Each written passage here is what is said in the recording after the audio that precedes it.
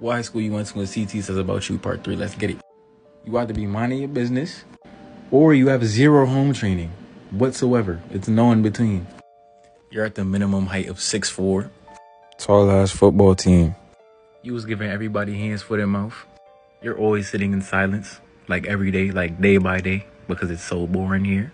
Like, bro, you could hear a pin drop in this ghost town, bro. Like, it's that bad. I ain't gonna lie, it's up there with the most boring places in CT.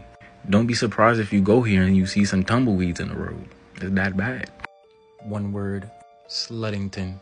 It's a good chance you athletic as hell. Congrats on the state title. But you either like it here or you're dying to leave. And you guys also share the same problem with Derby, Wyndham, and Woodstock, and many more places. You guys are dying of boredom. I'm praying for you.